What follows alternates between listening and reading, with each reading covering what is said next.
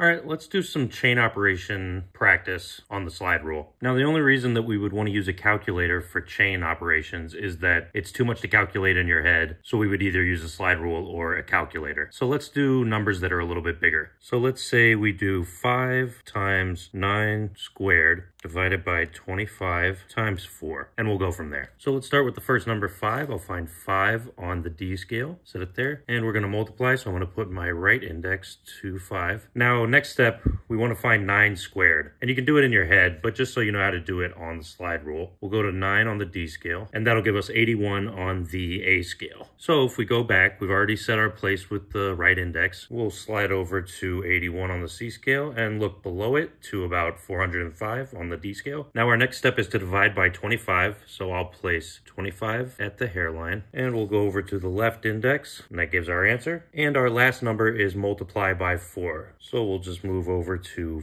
4 on the C scale, and that'll give us 64.8-ish. And if we go ahead and put that in the calculator, we get 64.8.